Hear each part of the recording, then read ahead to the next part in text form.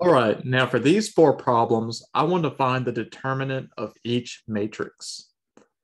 I want to find the determinant of each matrix. Now, I know that the determinant is going to be a real number based on this matrix. This is a 2 by 2 matrix, 2 by 2. So that means that this matrix has 2 rows and 2 columns, with the row number always coming first. So how to find the determinant is you use the main diagonal and the counter diagonal. So I'm going to draw a line through the main diagonal. It's going to cross through 6 and 4.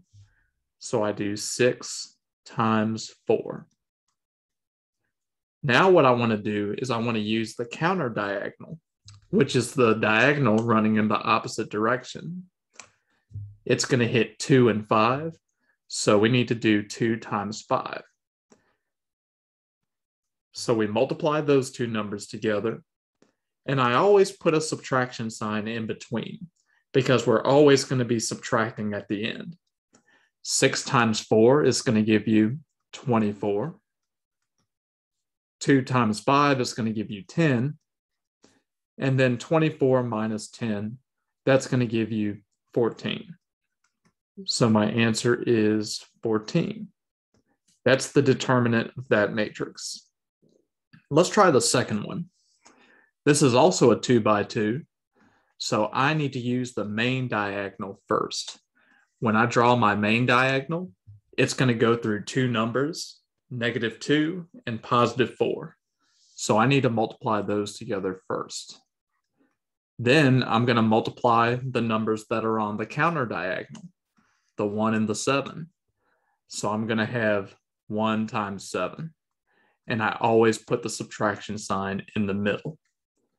-2 times 4 is -8. 1 times 7 is just going to give me 7. And -8 minus 7 is going to give me a -15. So that's going to be my determinant. And I circle that.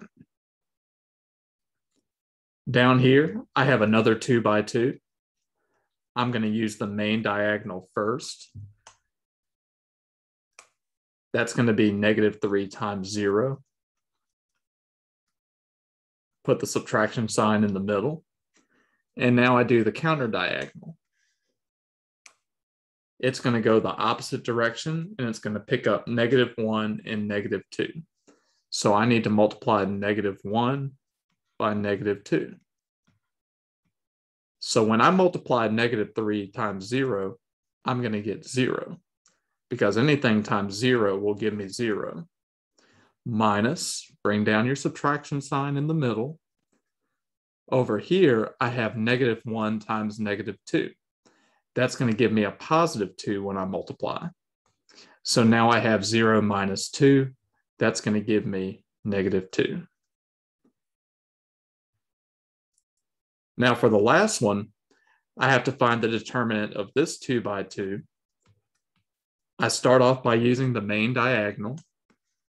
I scoop up 1 and 2, so that's what I'm going to multiply first. Put your subtraction sign in the middle.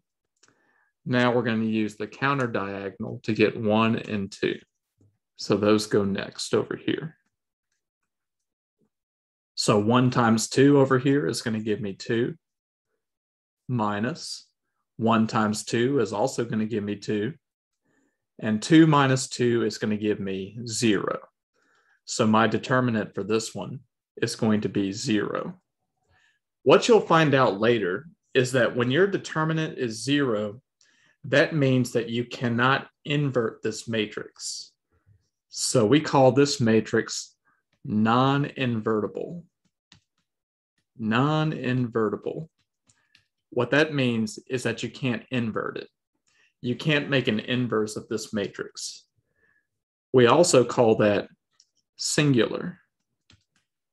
Singular. And that basically means the same thing as non-invertible.